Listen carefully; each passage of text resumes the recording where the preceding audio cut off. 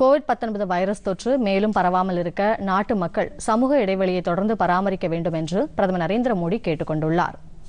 வானொலியில் நேற்று மனதின் குரல் நிகழ்ச்சியில் நாட்டு மக்களுக்கு உரையாற்றிய அவர், கோவிட்-19 பாதிப்பு இருக்கலாம் என்ற சந்தேகத்தில் சிலர் வீடுகளில் தனிமைப்படுத்தப்பட்டுள்ளனர். அவர்களை சிலர் மோசமாக நடத்துவதாக வரும் செய்திகள் கவலை அளிப்பதாக கூறினார். தற்போதைய சூழ்நிலையை நாம் அனைவரும் புரிந்து கொள்ள வேண்டும் என்றும், சமூக விலகலை உறுதி செய்யும் அதே நேரத்தில் உணர்வுபூர்வமாக விலகியிருக்கக்கூடாது என்றும் அவர் கேட்டுக்கொண்டார். சந்தேகத்தின் பேரில் தனிமைப்படுத்தப்பட்டவர்கள் குற்றவாளிகள் அல்ல என்றும், மனித இனத்திற்கு எதிரான சவாலாக உருவெடுத்துள்ள கோவிட்-19 எதிர்கொள்ள இந்த நடவடிக்கை அவசியமாகிறது என்றும் அவர் கூறினார்.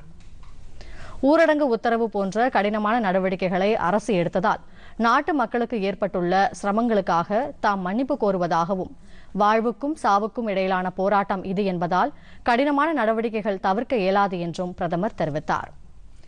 இந்த நேரத்தில் கோவிட்-19 நாட்டை விட்டு விரட்ட முன்னணி படை வீரர்களாக செயல்பட்டு வரும் மருத்துவர்கள், செவிலியர்கள், துணை மருத்துவ ஊழியர்கள், சுகாதார பணியாளர்கள், தூய்மை பணியாளர்கள் ஆகியோரை தாம் மிகவும் பாராட்டுவதாகவும் பிரதமர் மோடி தெரிவித்தார்.